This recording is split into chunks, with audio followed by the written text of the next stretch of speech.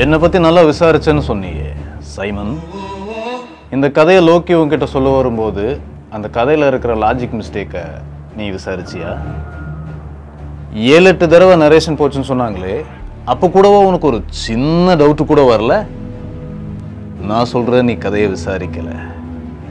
இந்த தேவா பற்றி தெரிஞ்சிருந்தும் என்கிட்டயே லாஜிக் மிஸ்டேக்கை காட்டியிருக்கேன். இதே கேள்வியை நான் உன்கிட்ட கேட்டா நீ எங்கே போவ தேவா? இந்த கிங் பின்னு, ஹார்பரு, ஹார்ட் டிராஃபிக்கிங்கு, பங்கர் ஸ்டைலு இதெல்லாம் கேட்டதும் நீ ஸ்கிரிப்டில் இருக்கிற லாஜிக் மிஸ்டேக்ஸை கண்டுக்காமல் விட்டுட்ட. இன்னுமா என்ன லாஜிக் மிஸ்டேக்குன்னு தெரியல?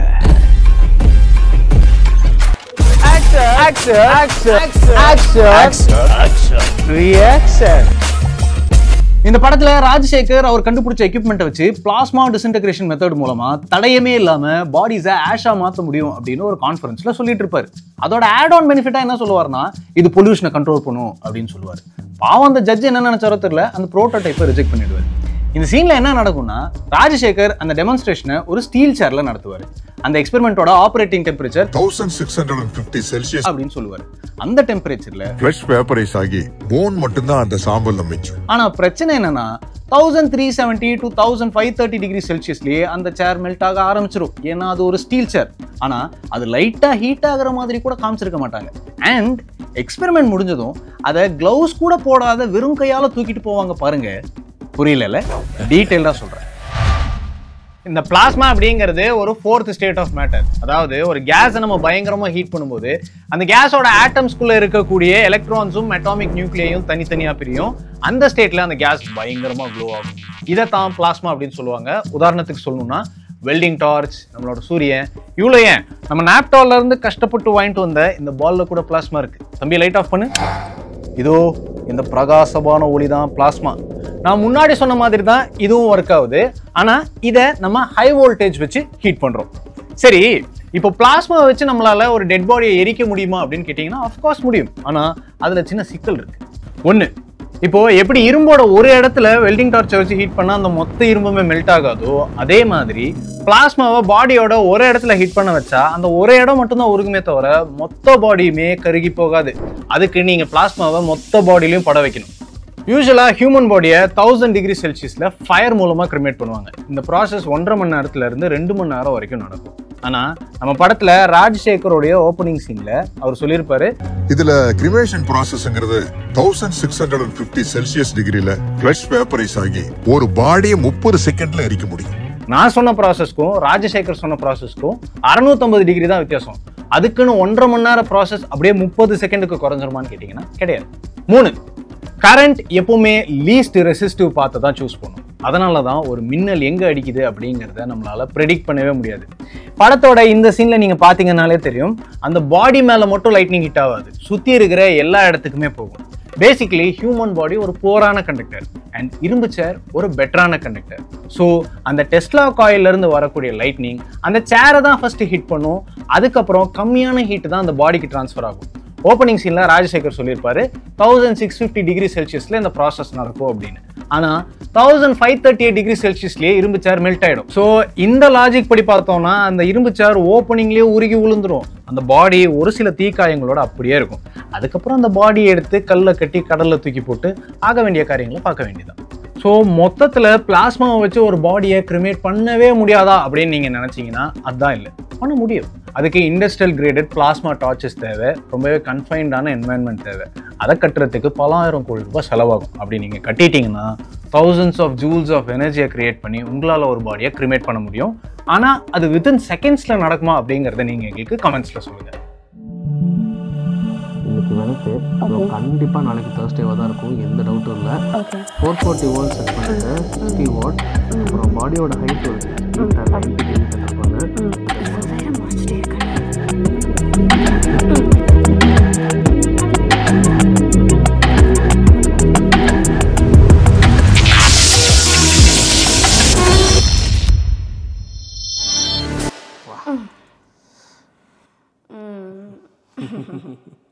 Simon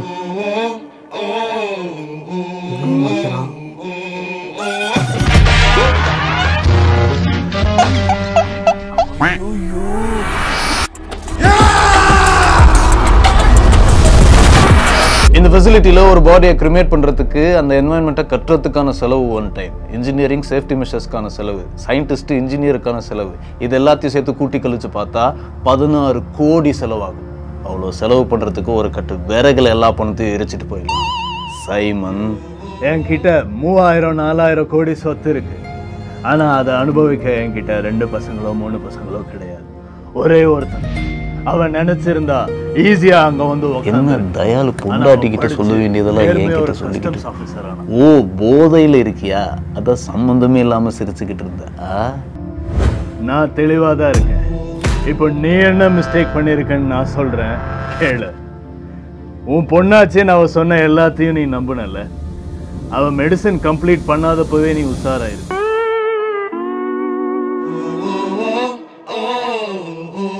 Lazarus syndrome.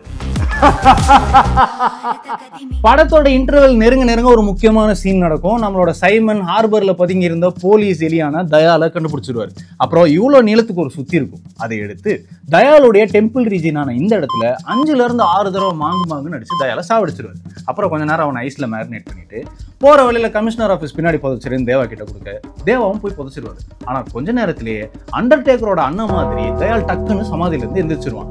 என்னன்னு கேட்டா லாசரஸ் சிண்ட்ரோம் அப்படின்னு சொல்லுவாங்க. மெடிசின் படிக்க முடியாம போனா நம்மளோட ஸ்ருதிஹாசன். 4 வருஷம் டாக்டர் படிச்சேன். லாசரஸ் சிண்ட்ரோம் அப்படின்னா என்னன்னா, the delayed response of spontaneous blood flow after CPR has ended. அதாவது ஒருத்தனுக்கு ஹார்ட் ஃபெயிலியர் ஆனதுக்கு அப்புறம் அவனுக்கு சிபிஆர்லாம் கொடுத்து அது எதுவும் ஒர்க் அவுட் ஆகாம அவனை டெட்னு அறிவிச்சதுக்கு அப்புறம் முன்னாடி கொடுத்த சிபிஆர்னால டக்குன்னு பிளட் ஃப்ளோ ஸ்டார்ட் ஆகி ஹார்ட் டிலேடா ரிவைவ் ஆகி அவன் உயிர் பொழைக்கிற அந்த சினாரியோவை தான் இந்த இடத்துல லாசரஸ் சிண்ட்ரோம் அப்படின்னு சொல்றாங்க. இதுல நோட் பண்ண வேண்டிய விஷயம் என்ன அப்படின்னு பாத்தீங்கன்னா, அண்டர் எக்ஸ்டர்னல் கண்டிஷன்ஸ். இப்போ ஒரு பேஷண்ட் இறந்துட்டாங்க அப்படின்னா அவருக்கு சிபிஆர் கொடுப்பாங்க. சிபிஆர் அப்படின்னா கார்டியோ பல்மினரி ரெசசிட்டேஷன். அதாவது பேஷண்ட்டோட நெஞ்சு மேலே இப்படி கை வச்சு ஒரு ரிதம் பிடிச்சி பீரியாடிக்கலி ப்ரெஸ் பண்ணுவாங்க. அப்படி பண்ணும்போது என்ன ஆகும்னா ஹார்ட் கம்ப்ரெஸ் ஆகும். ஹார்ட்ல இருக்கக்கூடிய டீஆக்சிஜனேட்டட் பிளட் லங்ஸுக்கு போகும். ஆனால் அந்த பிளட் ஆக்சிஜனேட் பண்ண லங்ஸ்ல ஆக்சிஜன் இருக்காது, ஏன்னா பேஷண்ட் மூச்சு விடல. அப்போ என்ன பண்ணுவாங்க, பேஷண்ட்டோட வாய் மேலே வாய் வச்சு ஊதுவாங்க. அப்போ என்ன ஆகும், அந்த டீஆக்சிஜனேட்டட் பிளட் ஆக்சிஜனேட் ஆகும். அதுக்கப்புறம் அந்த பிளட் ஹார்ட்டுக்கு போகும். ஹார்ட் துடிக்க ஆரம்பிக்கும். ஹார்ட்ல இருந்து ஆக்சிஜனேட்டட் பிளட் மற்ற எல்லா பார்ட்ஸுக்கும் போகும். இதுதான் சிபிஆரோட வேலை. இதெல்லாம் பண்ணியும் ஹார்ட் ரிவைவ் ஆகல அப்படின்னா அவன் செத்துட்டான்டா அப்படின்னு டிக்ளேர் பண்ணுவாங்க. எப்படி ஓமை கடவுளை படத்துல அசோக் செல்வனுக்கு ஒரு 2வது சான்ஸ் கிடைக்குமோ அதே மாதிரி நம்ம எப்போ கொடுத்த சிபிஆர் கொஞ்சம் லேட்டா ஆக்ட் ஆகி ஹார்ட் திரும்ப துடிக்க ஆரம்பிச்சு பேஷண்ட் உயிரோட வரதை தான் லாசரஸ் சிண்ட்ரோம் அப்படின்னு சொல்லுவாங்க. அதுவும் அந்த பேஷண்ட் எந்த மாதிரியான என்வாயன்மெண்ட்ல இருக்காங்க அப்படிங்கறத பொறுத்து. இது எப்படி பாசிபிள் அப்படின்னு கேட்டீங்கன்னா, சிபிஆர் கொடுக்கும்போது லங்ஸ்ல ஏர் ட்ராப் ஆகி ப்ரெஷர் பில்ட் ஆயிடும். இதனால ஹார்ட் ஸ்குவீஸ் ஆகும். அதனால ஹார்ட்டுக்கு தேவையான பிளட் உள்ள போகாது. ஸோ ஹார்ட் பிளட்டை பம்ப் பண்ணுறதுக்கான பாசிபிலிட்டிஸ் இல்லை. ஆனால் சிபிஆர் ப்ராசஸில் செஸ்டோட ப்ரெஷர் மாறிட்டே இருக்கும்.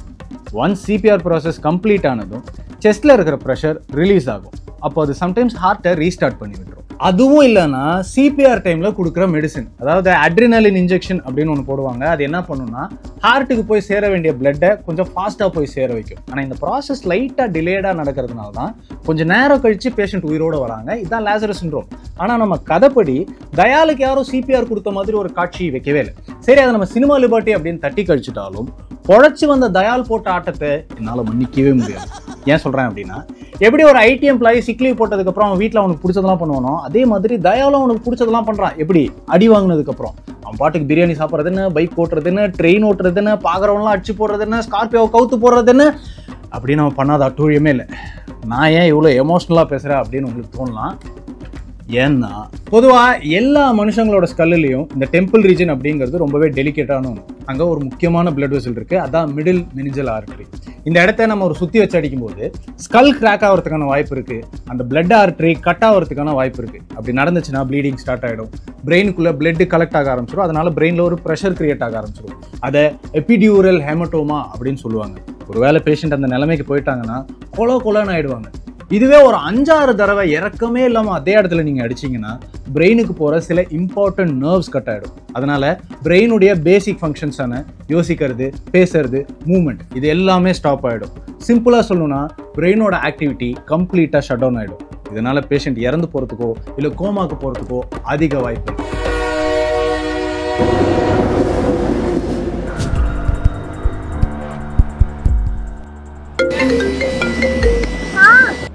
ராஜசேகர் சாகும்போது தயாளு காதல ஏதோ சொன்னானே, அவ என்ன சொன்னான்னு தெரியுமா?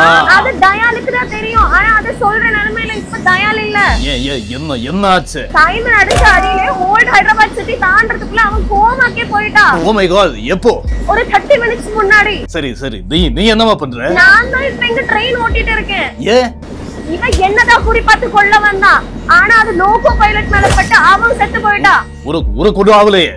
எனக்கு இது ஆவல. ஆனா இவன் தான் கோமால ஏதோ கனவு கண்டுட்டு இருக்கான். சரி நான் சென்ட்ரல் ஸ்டேஷன் வந்துடுறேன், நீங்க வண்டி அனுப்பிடுங்க. சென்ட்ரலுக்கு வண்டி அனுப்பவா? நான் அடிச்ச மரணடிய 4 தையல் போட்டு ஈஸியா கடந்து போயிட்டாங்க. அதுவும் தப்பான இடத்துல. ஐ ஆம் த டேஞ்சருக்கு ஒரு மரியாதையே இல்லாம பண்ணிட்டாங்க. இப்ப ஃபீல் பண்ணி ஏதோ பிரயோஜனம்? கதை கேட்கும்போது ஒழுங்கா கேட்டுருக்கிறோம். எதையும் சேர்த்துதான் சொன்னேன். சரி விடு. ஏமாந்துட்டேன்னு நினைக்காது. ஏமாந்துட்டோன்னு நினைச்சுக்கோ. 1 Coolie ஈக்குவல் டு 100 பாஷாஸ். அதே மாதிரி 1 Simon equal to 100 Daya. Ladies and gentlemen, this is the end of the show. நான் மறுக்கா சொல்றேன், நாங்கள் இந்த மூவியில் இருக்கக்கூடிய சயின்டிஃபிக் மிஸ்டேக்ஸை மட்டும் தான் டீகோட் பண்ணியிருக்கோம். இன்ஃபேக்ட் இந்த மூவியோட சயின்டிஃபிக் ரிசர்ச் ஓரளவுக்கு நல்லாவே இருந்தது. அதனால தான் இந்த மூவியை டீகோட் பண்ணுறதுக்கு எங்களுக்கு கொஞ்சம் அதிக டைம் தேவைப்பட்டுச்சு. அப்புறம் எதுக்கு இந்த மூவியை போட்டு பேஷ் பண்ணும் அப்படின்னு உங்களுக்கு ஒரு தாட் வரலாம். ஆனால் இதுக்கு அடுத்து வரப்போகிற ஆக்ஷன் ரியாக்ஷன் வீடியோ ரொம்பவே பயங்கரமாக இருக்கும். இந்த வீடியோ உங்களுக்கு பிடிச்சிருக்கும்னு நான் நம்புறேன். இந்த வீடியோ பிடிச்சிருந்துச்சுன்னா மறக்காம உங்களோட ஃப்ரெண்ட்ஸுக்கு ஷேர் பண்ணுங்க. இதே மாதிரி வேற ஒரு ஆக்ஷன் ரியாக்ஷன் வீடியோவில் சந்திக்கிறேன். Until then, this is Rakesh signing off.